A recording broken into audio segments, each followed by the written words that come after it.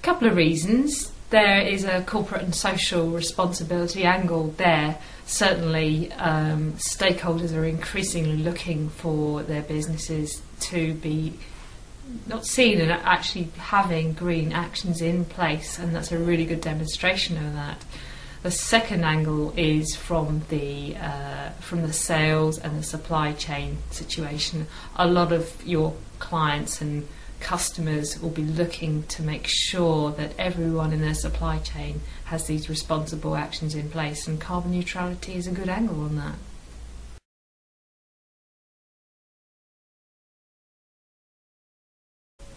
There's a lot of change going on, and with the new incoming coalition government, clearly a lot of changes are going to be coming through.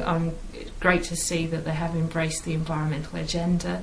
So there are great pieces of legislation coming through, like the carbon reduction commitment, energy efficiency scheme, also changes in carbon reporting coming through. So really lots throughout the private and public sector that are going to help the UK to reach their Climate Change Act commitments.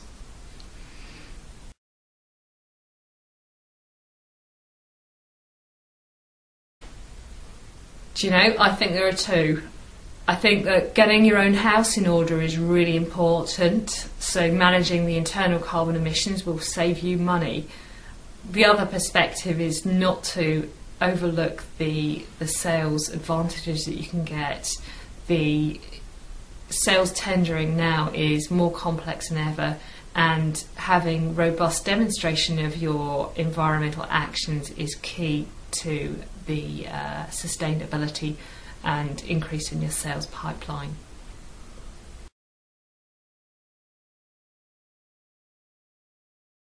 I was absolutely gobsmacked and absolutely delighted. It's a thrill and an honour to be nominated to win, and to win for both the High Growth and the overall Women on Their Way award for 2010. It has been such an exciting time and a great opportunity for our business.